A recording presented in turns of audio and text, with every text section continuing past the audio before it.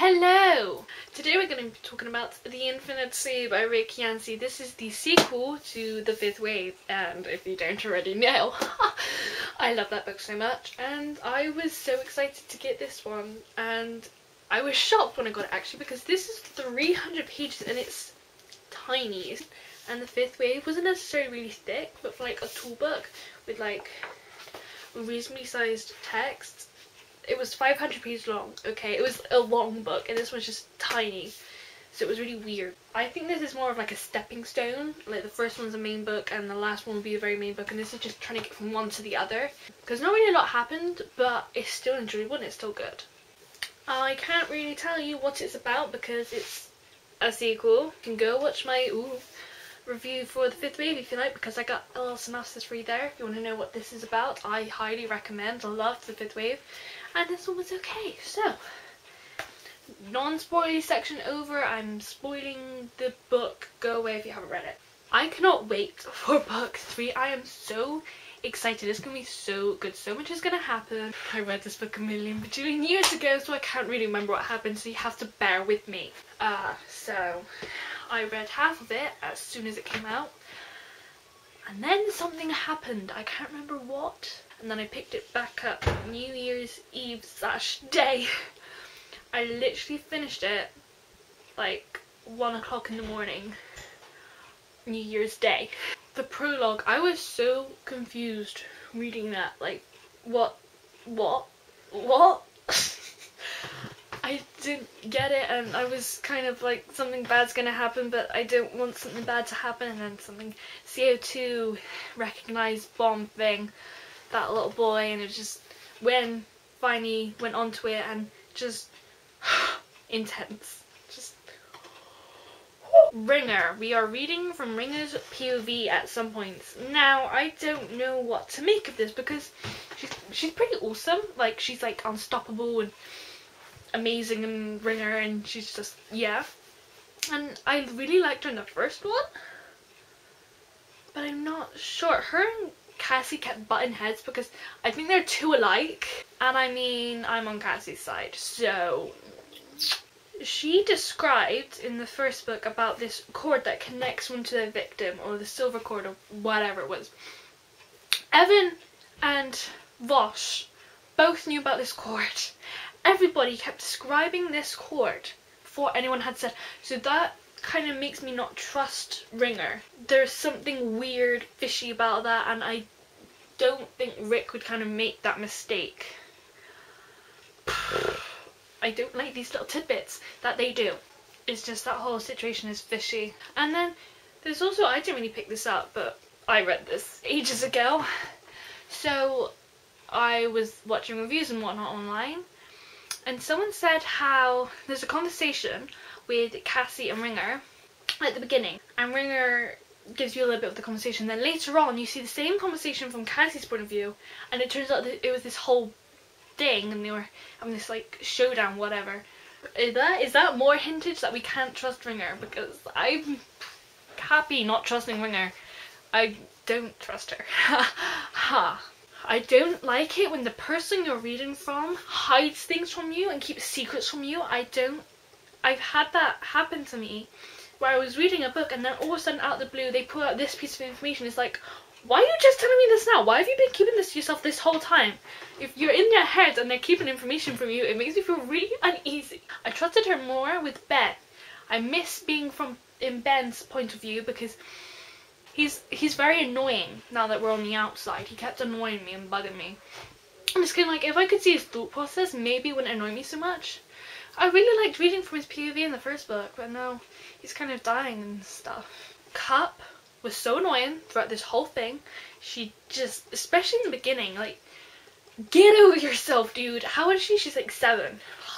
Just so annoying. Why would you run after her? Like, people kept nearly dying like every 2 seconds. Evan, Cup, Ringer, Ben, Pancake kept being so close, like the very verge of death, and then they would miraculously survive.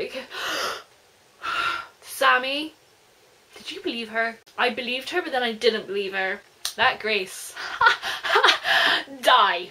hopefully she's dead. Hopefully. How could she survive? I have a really bad feeling that she did survive that. I don't think she could. So we kept having these little splurges of pound cake back when he was with his mum and his brother, and it was so upsetting and so intense. Just what humanity has come to, and the it was sad. I didn't like reading those bits. I cried when he had found out that his brother left, and he's just like, just the thought of a little like toddler wandering the streets. Oh, when Evan came, I was freaking out when she was in the shaft and Ben didn't come, because I thought someone had come, but I didn't think it was Evan. I thought it was someone that was there to kill them. Evan was talking about his travels and how he was on his way and how he kept outsmarting Grace. I mean, Evan's pretty amazing. Just he comes up to this hotel and it kind of clicks that, oh, it's him. Well, he did something to Ben. I swear. Because at first I thought Ben was dead, and I was like, no, Ben could not be killed off that easily. I seriously thought Ben was dead, but no, he was just knocked out or whatever. The 12th system thingy about Bear, how they have these, weren't they described as like bugs or something like that? Like some kind of like living organism, and it makes them like super strong, really hard to kill, and like don't get diseases and stuff. And Evan kept talking about how his system's failing, and at the time I kind of thought it was something along those lines, just thought it was like some kind of protection the alien put up in the bodies, and that it was kind of like crashing. And I thought he was gonna like die though, that the alien inside of him would just kind of like not work or function inside the body anymore. When Evan finally does come to the hotel, everyone keeps hating on him and being really mean to him, and he saved your life. Ben was really horrible to him, but Ben met him in the end of the last book and understood that he was helping Cassie. I don't understand. He was grateful to him then.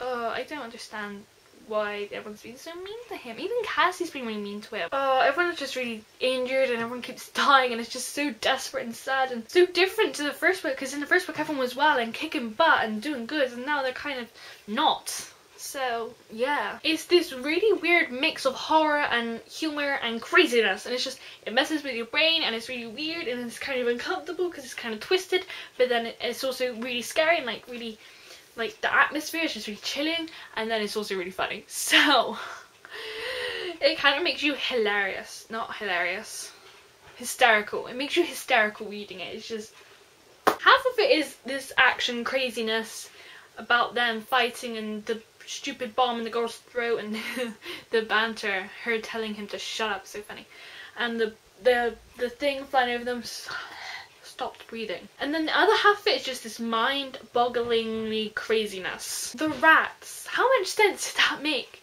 And it's just these aliens came down, nowhere else to live, saw us, saw that we were destroying our own planet, and thought, should we live with these vermin or kill them before they destroy our planet? Just like the rats. They tried to kill the rats because they were eating at the hotel, but they were there first. So, and then it's kind of like, what's the difference though? Difference is that rats are rodents, but to them we are rodents. Okay, the difference is that it's a whole planet we're talking about, not just a hotel.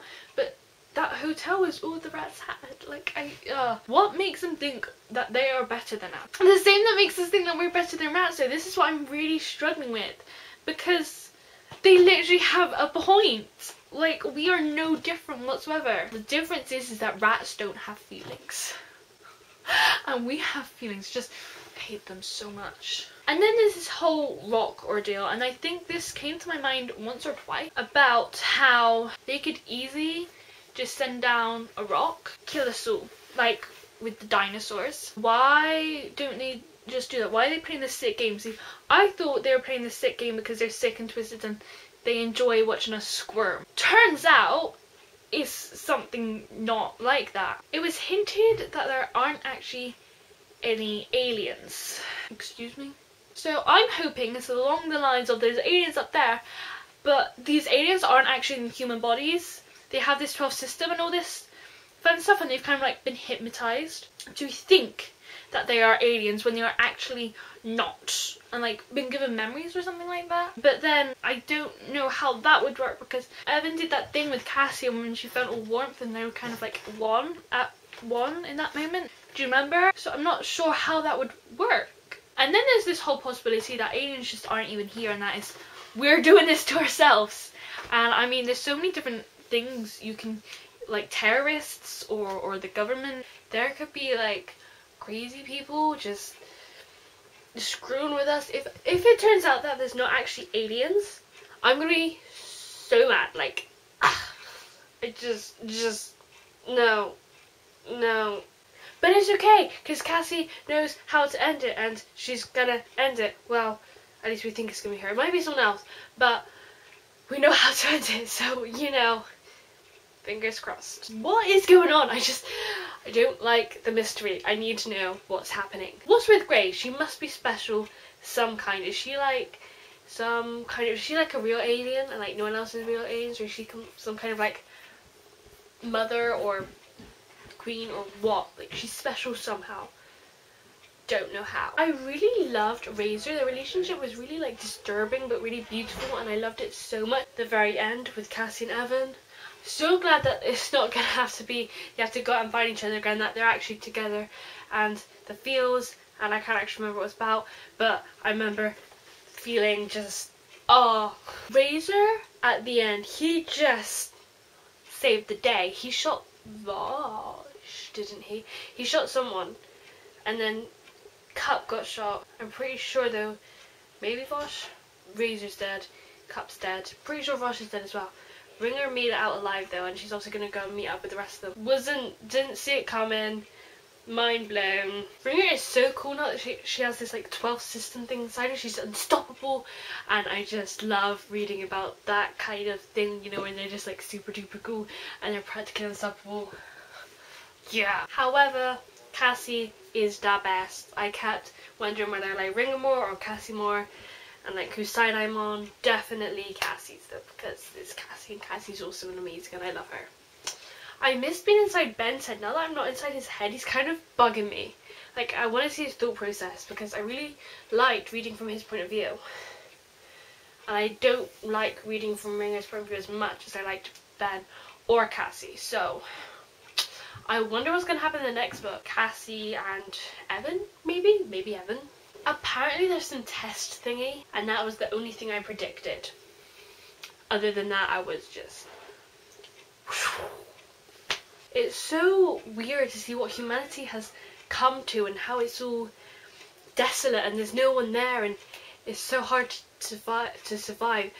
And the fate of the world is essentially left in these teenagers, and it's so good. I'm ready for a showdown. Like, stuff's gonna go down.